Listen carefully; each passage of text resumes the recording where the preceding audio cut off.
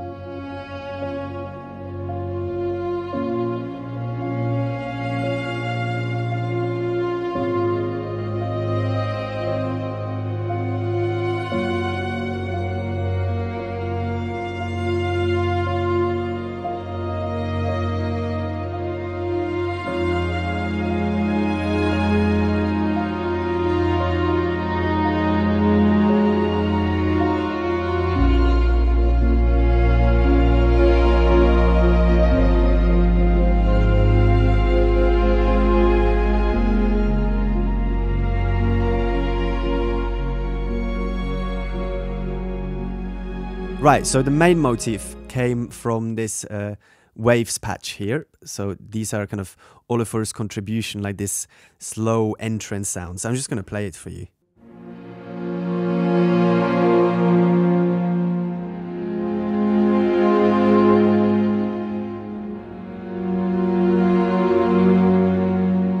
And this is absolutely amazing, and you can see I'm not touching expression and dynamics. I think, as I believe I say in every in-action video, please use dynamics and expression because you bring life into your composition and into your samples. But this is just life itself.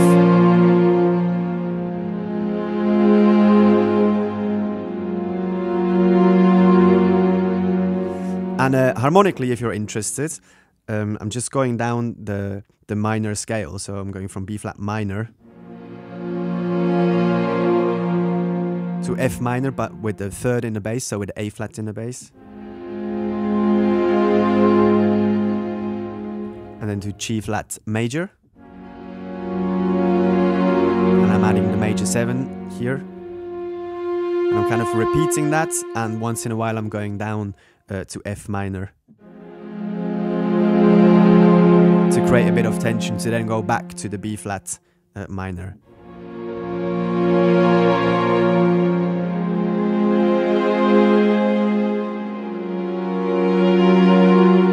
And yes, they stop the samples. So how I recommend to write, and you will see later in my piece how I've written, is kind of hitting notes halfway through your chords, and it's kind of, they start to kind of overlap, and it sounds really, really nice.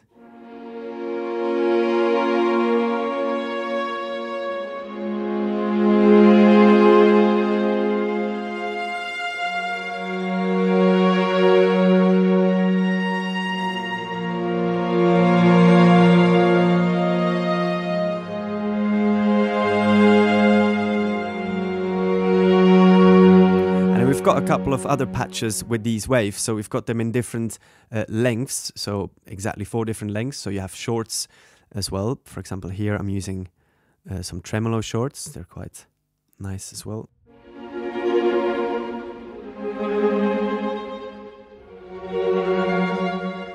And then you have shortest or short, which obviously means it's not as short. And then we've got basses. So we have divided them in chamber and basses, so you can kind of mix them, have a bit of better control.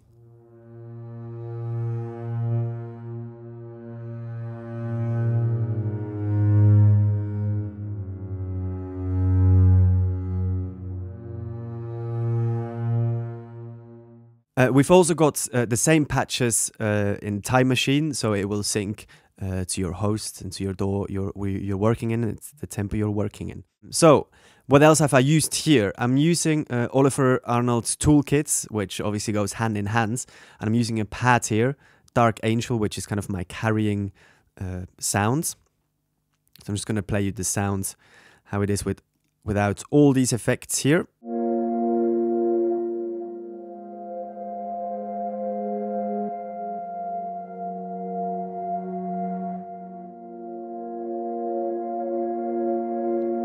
Really nice kind of haunting sounds, but I wanted to make it slightly more interesting and moving, so I put a bit of a compressor on there because I'm gonna make it kind of wobble, so I don't want to kind of jump out. I just want to kind of even kind of nicely in the background. And then I'm using this tremolo here. It's kind of one of Christian's favorite tricks I stole. So the phase is usually here on 180, so I reverse the phase so it doesn't go left and right, so it just gives a feeling of coming back and forth. And it gives a nice movement. And now I wanted to create the pattern, so I'm using it a second time, but with a different rate here.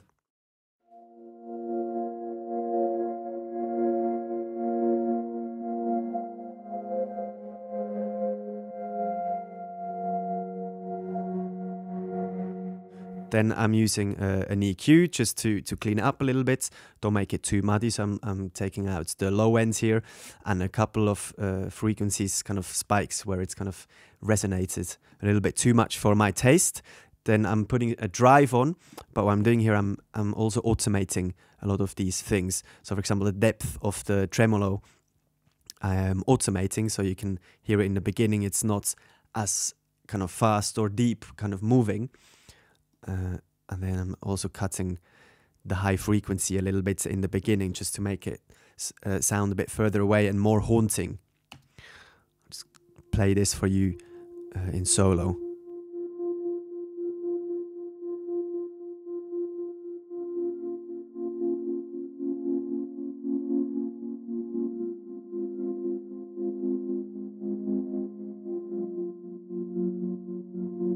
I've got a spread on there as well to make the sound field a little wider. And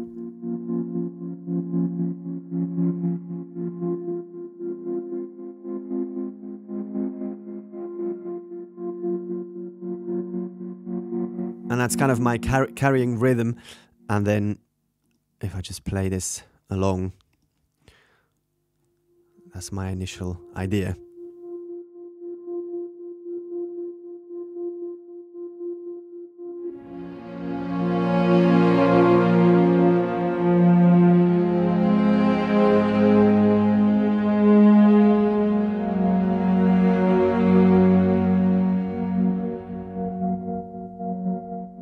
And here you can hear now the high frequency coming out of this effect here. Then here in the middle, I'm just making a new track, so I can automate it in a different way, and I kind of just like to have the different sections on a new track. I find the overview much better. And then in the end, I want to make it really wide, so I'm doing my usual kind of trick. If I want to do that, I double up the track here, and then if I zoom in, I have the second one here slightly further to the right, so they're actually not in sync, and then I pan them out hard left and hard right, and it gives you that sense of a really wide sound.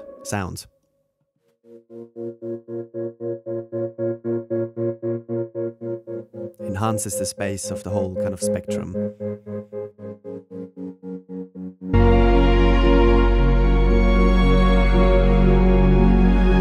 So let's take it from the top again with these waves. So again, I'm like, there's a little bit of programming because I want to have a very, very, very subtle start.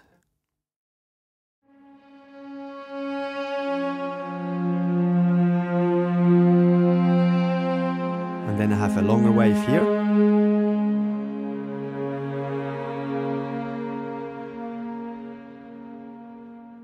I'm not using the time machine stuff here because I think it sounds more beautiful, and I believe Ólafur prefers it as well, because that's kind of the original sound.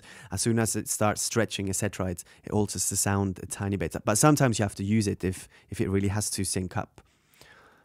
So that's my intro. Then I'm using here a bit of trems just to decorate, and some bass longs.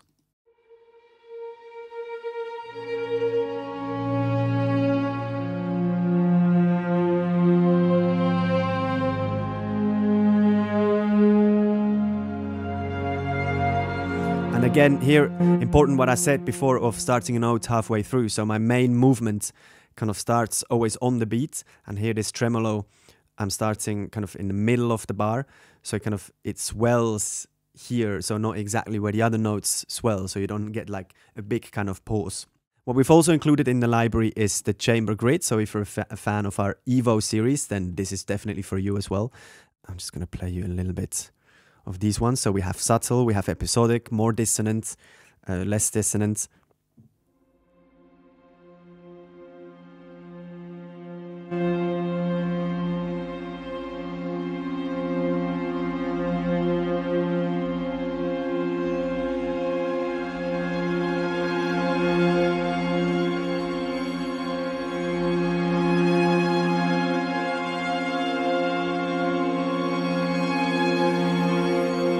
Wow, I could listen to it for hours. And of course, as with the other Evos, if you want to have a specific choice of what your Evo is supposed to do, then you can go into here, individual evolutions, and you see exactly what the players are doing. So sul tasto long, sul tasto waves, sul tasto ponds, etc. Or here, from like 12 to 15, for example, we have more episodic ones. So they're doing a bit more movements. Actually, I'm just going to play you a little bit.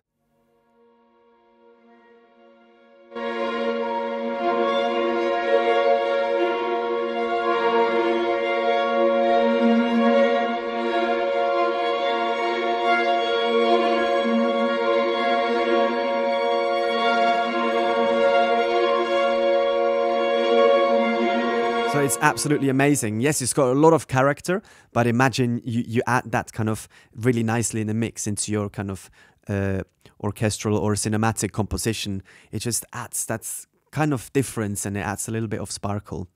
Okay, let's see what else I'm using. I'm using the piano, Ólafur's piano. I mean, it's just absolutely fantastic.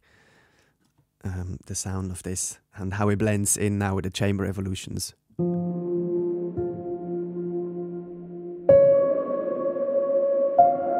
I'm using a lot of splosh here, Ólafur's signature reverb, kind of echo, space echo.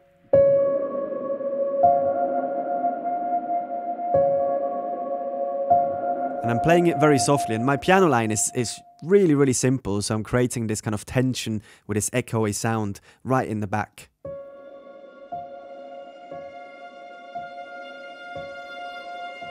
And I played it in all kind of rubato to give a bit of a feel of like pull and push.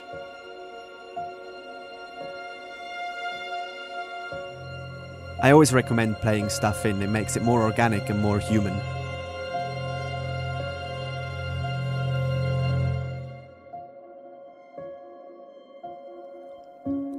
Here an Evo in the background to add a bit of interest. Very beautiful and haunting.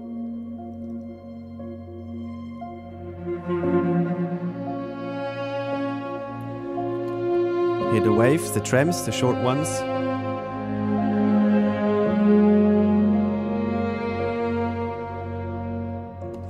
And again here I'm using the same kind of melody line and rearrange it a little bit just for you to see, which is this one.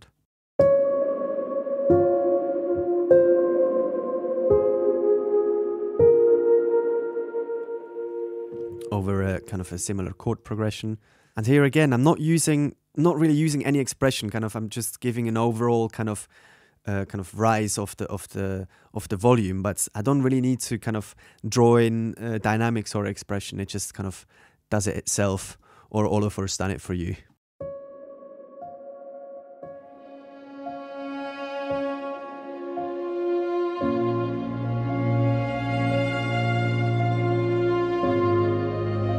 Here bass sul tasto. Sul tasto long, very soft, smooth. And then these artificial harmonic trills, they're one of my favorites.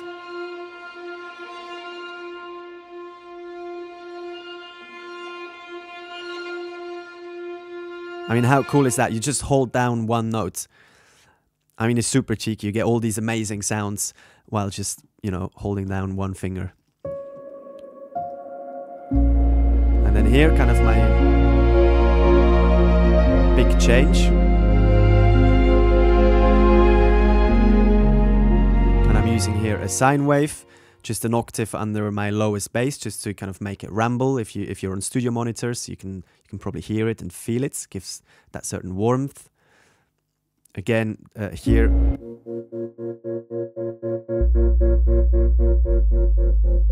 My synth. Automated it as well, the depth. Just so it doesn't stay the same all the time. Like I'm just, you know, creating subtle changes here and there to add interest to the composition. And if we just listen to the strings, which is probably what you want to hear because that's in the library. So here I'm just playing chords.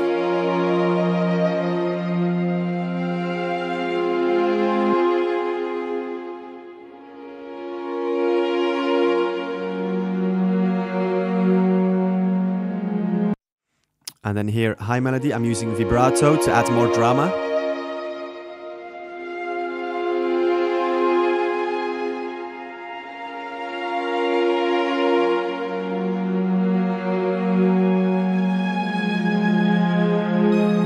Then a harmony here on the...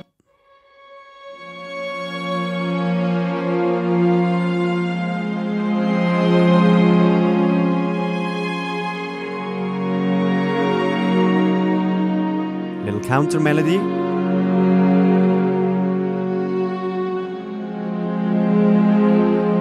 And the bass literally also in the waves, just following kind of my my chords and the effects here.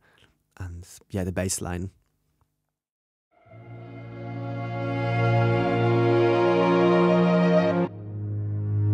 In octaves. Very warm and kind of peaceful. It makes you feel really comfortable, I find. Some tremolos. Really subtle.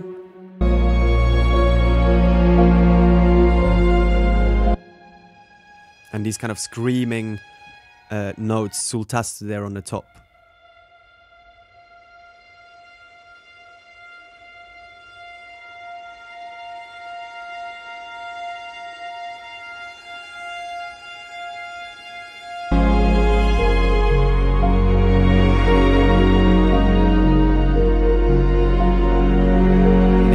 A second piano layer.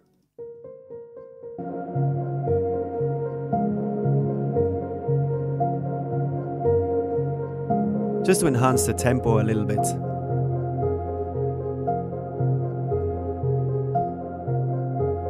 Such a beautiful sound. And then the ends, again, kind of rubato played over this beautiful patch here, the bass sul tasto pitch. So kind of it slightly moves out of tune. I wouldn't say out of tune, but it kind of makes it a bit sharp and flat here and there. Gives kind of that unstable feeling.